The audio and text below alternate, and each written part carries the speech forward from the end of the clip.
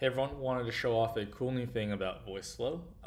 So over here, I just have a simple carousel step. There's nothing else going on this canvas. It's as if I just dragged out a carousel step and I filled out a few things. So got T1 with a nice image and T2. They each have a description and a button. And if I run my prototype, no surprises, it will show the familiar carousel and we can browse through it, press a button, it doesn't go anywhere, so it ends. Okay, awesome. What I'm gonna do now is right click and press inspect. I'm gonna go over to the network tab, and what I'm gonna do is write the words interact. This is the endpoint that gets called when the prototype tool runs. You'll see here that for this 200 call in the response tab of this request, so the request will be something about general runtime and interact. So over in the response section, we're gonna ignore the state. We're gonna see that it gives back a trace. So over here, there's a particular trace. So it's a list of objects. So you can see that there's a few things going on, but we see that there is a carousel trace. And this is what corresponds to the carousel. So for both the prototype and the web chat as well, as long as it gets this kind of large object, it will show the corresponding carousel. So we can see here that we got T1, the text, something about T1 over here, and we can see that we have the button and the image that corresponds to it.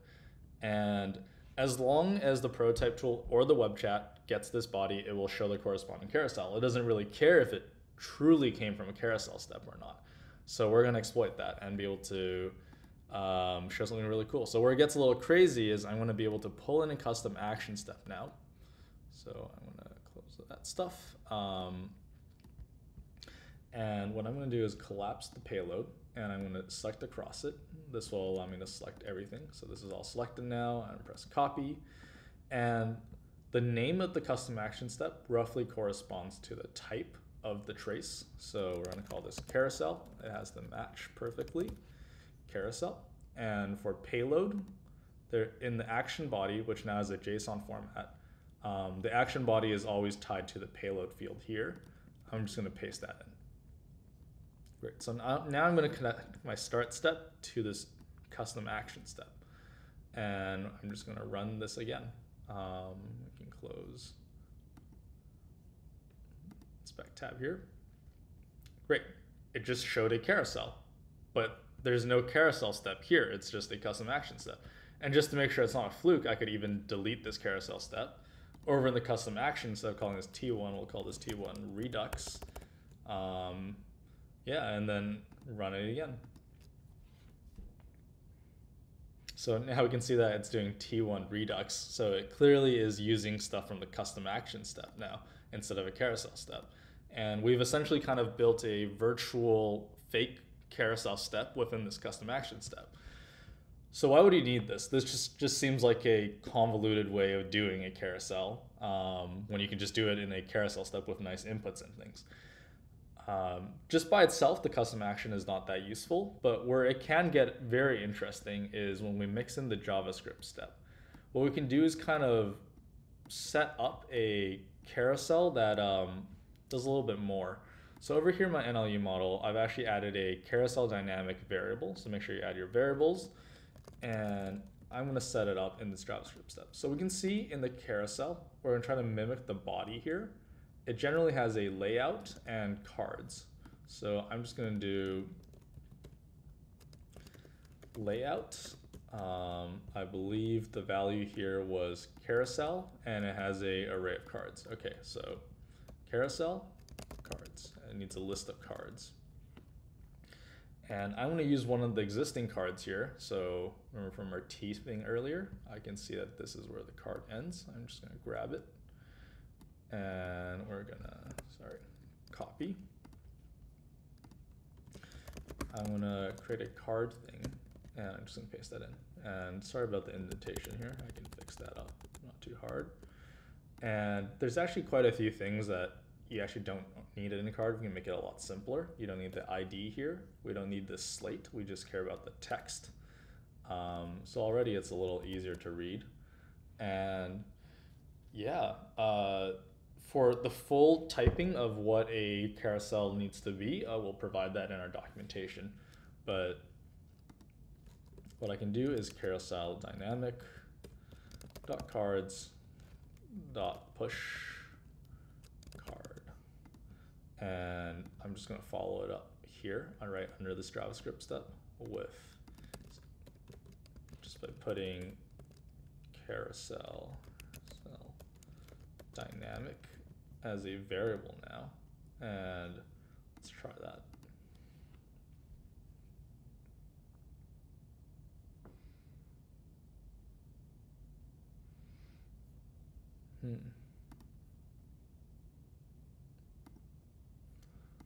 Oh, right. I think, and the last thing we need to do is stringify this because it only takes a string. So carousel dynamic equals JSON dot stringify carousel dynamic. Now this should be good. There we go. So we kind of made a card, but what if we want 100 cards? So that's kind of what's fun. I'm not gonna do 100, but maybe let's do 10. So I'm gonna set the cards equal to the same card, but over and over and over and over again. So cool. So I've made 5 cards. Now if I run it, how we got 5 cards. Great. Where this is also useful is you can call an API. So maybe your API fetches something like products. You have like a tea store and you sell 10 different types of tea, or what's on promotion. Sometimes it's just 2 items, sometimes it's 5 items. The carousel's length will change depending on that, and you can kind of inject it here with the cards. You can also customize things. So I want to make this a function. I'm going to call this make card. So what this means now is it will create a card based, and we'll inject some parameters. So we'll call this name, and maybe your product has an SKU. So this is like the product ID or the product number. So we'll just make the name of it the title. And what's going to be fun is in the payload of every single request, I'm going to put SKU equals SKU, or you can actually just write this in JavaScript for short. And what I'm going to do now is kind of use that factory, this make card thing. I'm going to run make card T1. We'll call this product ID T1, and I can just copy this.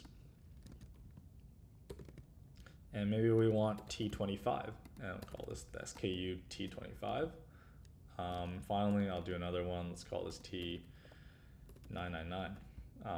So this is product 999, and these are the ones I happen to have on promotion or something. Awesome.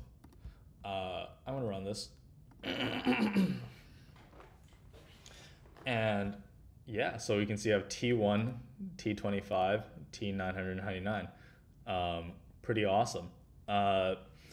What's also useful now is the carousel step by itself will just keep going.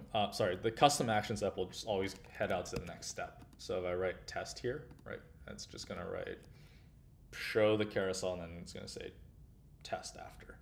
But the custom action also has a little built-in thing called stop on action, which tells it to always stop whenever it comes across this carousel.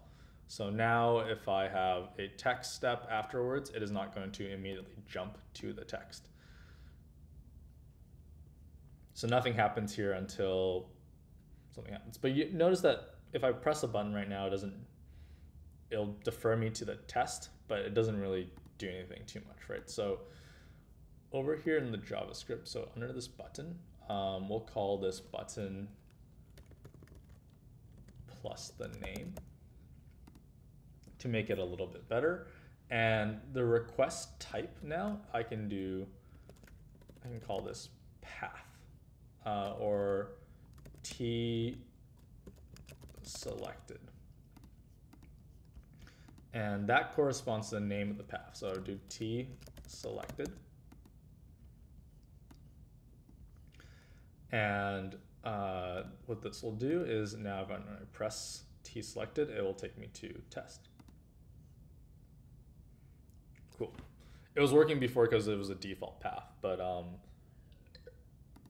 you want to be explicit with your paths. What does this path do? So we could have 100 cards. Actually, why don't I just make a script to do this? For, what is this? How do I do a for loop again? No, I haven't done this so much. Let I equals 0. I is smaller than 10. We're going to do I plus plus. So this is just going over a loop 10 times. And I'm just going to tell the cards to add a card. And we're going to call this T I and T dash I. So this will have 10 cards now. We can just test that.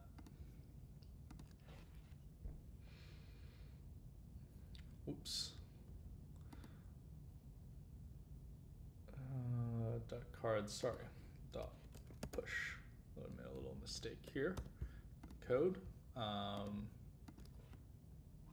But this should throw out 10 cards. Okay, so we got T0 all the way till T9, which is 10 cards. Yeah, so we just dynamically generated a carousel there. And I care about what they've selected. So what I can do now is over in the JavaScript step, let's make a new variable actually. Let's call this T selection, create a variable. So I'm going to set T selection equal to last event. This is a built-in variable that Voiceflow supports. Dot payload dot SKU. Oops, typed that wrong. Dot SKU. If you remember in the JavaScript step here, for every single button that we have, so button plus name or whatever, it's always going to have a request type and a payload. So the request is always T-selected. T-selected maps to the path. They all map to the same path, but they all have different SKUs. So I'm pulling out the SKU based on what the user has selected, and I will say, great, looks like you selected T selection. So now let's test this out. And I'm just going to go through and select maybe, let's say, T5. Great, it looks like you selected T5. So why this flow is so powerful is that it allows you to kind of give the users a multitude of choices and then kind of collapse it back down and map it into a single variable. In the past, what I've seen a lot of people do, and it certainly works if you know exactly how much you have, but often you'll have many cards, and I see people with a button, and then right after that button, there's an action where you like set the variable. So maybe like here it'd be like T selection, set variable to T5 or something. And you have to repeat this for every single card you have on the entire thing, for every single button, every single path. But this allows you to do the whole thing dynamically and generate these carousels. There's going to be an even better way to do this in the future. I can't share too much yet, but I'm excited about that. But for now, this is definitely a way that works. And if you're wondering, this is only limited to a carousel. No, you can mimic any type of trace that is outputted essentially anywhere by any card. So you can mimic a text, a card step, or an image step, and plenty of other things. So that's exciting. One other thing I haven't touched on that's also neat to a custom action step is something called use global listen. So normally, as we saw before, if you have a text step right after a carousel step, it will just kind of do nothing. Cool. Let's run this. So it'll just kind of say cool. All right, this one says stop on action. Actually, maybe a better way to demo this is I'll put a capture step after new block 2. Usually, I'm just gonna keep going. Next turn, so we're gonna simulate like a bit of a longer conversation here. We're gonna have another capture step and wait for the user to say something. Okay, we're going to stop on the action here, and I'm just gonna make sure we're not using global listen yet. Okay, so what happens right now is it is kind of like a carousel, but not quite. So let's select T1. And I can just say cool or something, and I'll take me to the next turn. But now if I go select T1 again, it kind of does nothing. It just doesn't understand that because I'm way past that turn now. It's gone. That context window has passed. It's no longer listening for when I go press this. So I can keep pressing this, but it's just going to keep falling back because I'm currently on new block 3 here, and it's just waiting on stuff here.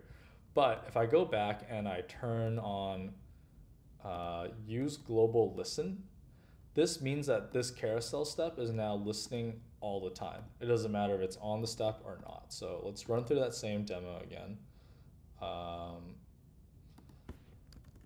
just gonna write cool.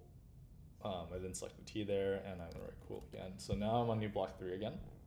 But maybe the user goes back up and looks at T2 and it's like, oh no, maybe I want T2. So they press that. It will actually jump all the way back over and then select T2.